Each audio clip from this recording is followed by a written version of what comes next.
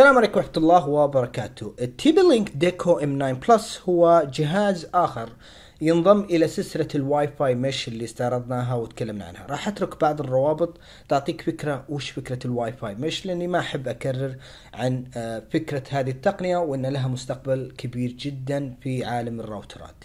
لكن الشيء اللي يميزه مقارنة بعدد كثير من المنافسين انه اولا راح يعطيك خيار لاقتران اكثر من 100 جهاز في وقت واحد، وايضا انه راح يعطيك شيء يسمى باسم الهوم كير، واللي مقسم او راح يعطيك الى جزئيتين. الجزئيه الاولى تحكم للوالدين وانشاء حساب للضيف، اضف على ذلك انه راح يعطيك الانتي فيروس بالتعاون مع مايكرو ترند لحمايه افضل للشبكه الصادره من الديكو M9 بلس. فهذا الشيء ما نشوف في عدد كثير من المنافسين.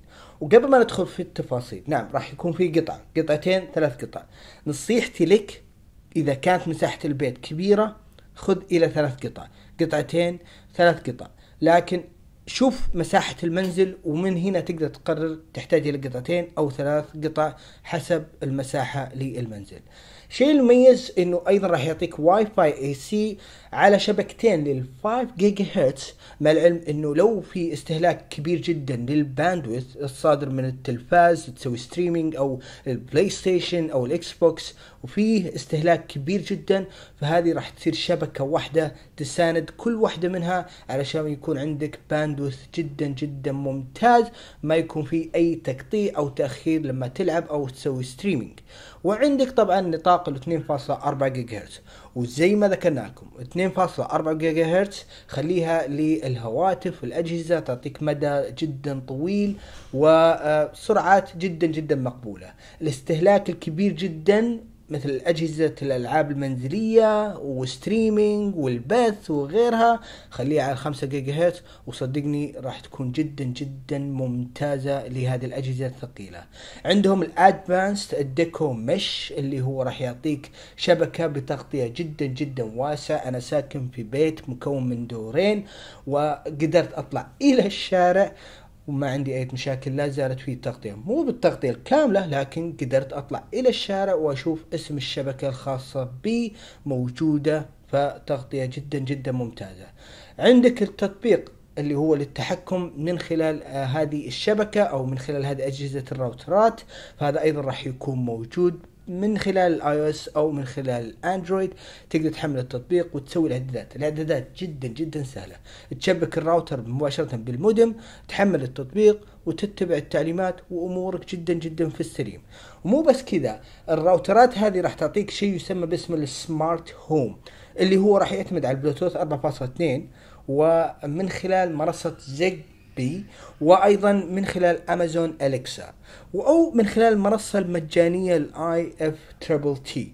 وهنا الفكرة انه بامكانك التحكم بالاجهزة المنزلية من خلال هذه الراوترات او المستشعرات، على سبيل المثال مثل مستشعر الحرارة، مستشعر الموجودة على الابواب، او من خلال امازون اليكسا اذا كان عندك المساعد الشخصي، فهنا بامكانك التحكم فيها بما فيها المساعد الشخصي الخاص بجوجل، فبامكانك التحكم فيها.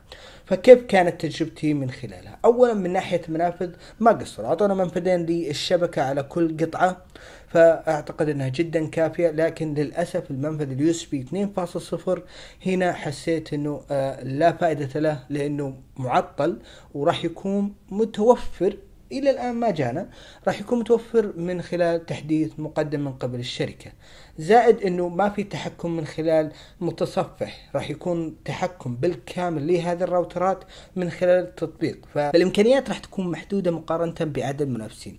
السرعات راح تعتمد على مقدم الخدمة بكل تأكيد، لكن أتكلم عن تجربتي، التغطية كانت جدا جدا جدا جدا ممتازة صراحة، وسرعات الانترنت كانت ممتازة، ومهما تنقلت فالسرعات راح تكون ثابتة.